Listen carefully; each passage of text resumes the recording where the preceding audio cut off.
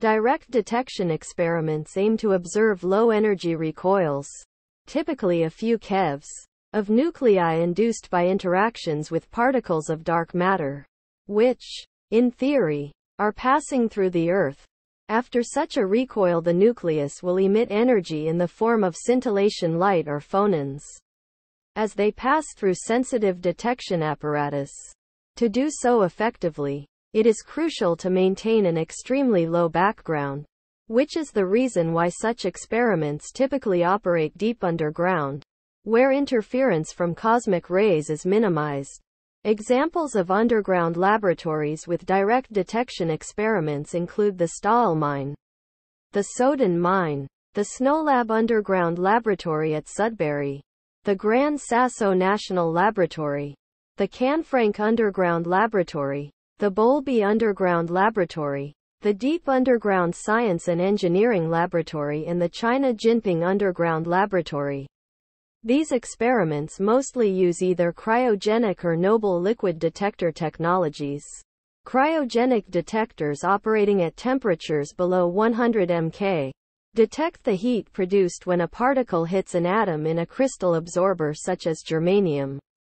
Noble liquid detectors detect scintillation produced by a particle collision in liquid xenon or argon. Cryogenic detector experiments include CDMS, CRESST, Edelweiss, EURECA. Noble liquid experiments include LZ, xenon, deep, ARDM, warp, darkside, Panda X, and LUX. The Large Underground Xenon Experiment. Both of these techniques focus strongly on their ability to distinguish background particles, which predominantly scatter off electrons, from dark matter particles that scatter off nuclei. Other experiments include SIMPLE and Picasso. Currently, there has been no well-established claim of dark matter detection from a direct detection experiment, leading instead to strong upper limits on the mass and interaction cross-section with nucleons of such dark matter particles. The DAMA, NIA and more recent DAMA, Libra experimental collaborations have detected an annual modulation in the rate of events in their detectors, which they claim is due to dark matter. This results from the expectation that as the Earth orbits the Sun, the velocity of the detector relative to the dark matter halo will vary by a small amount.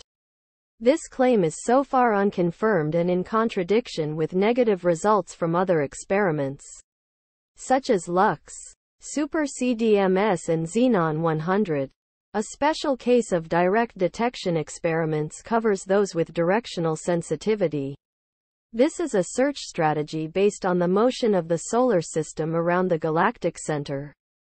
A low-pressure time projection chamber makes it possible to access information on recoiling tracks and constrain WIMP nucleus kinematics. WIMPs coming from the direction in which the Sun travels, approximately towards Cygnus, may then be separated from background, which should be isotropic. Directional dark matter experiments include DMTPC, drift, New Age and MIMAC.